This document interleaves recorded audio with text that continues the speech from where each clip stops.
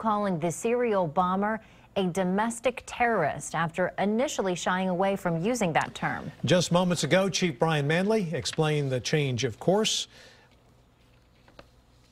And there are very specific definitions for terrorism in federal law, and we were addressing that at that time during the investigation because, again, we were focused on putting a stop to the violence and to the death and to the serious injuries that were occurring.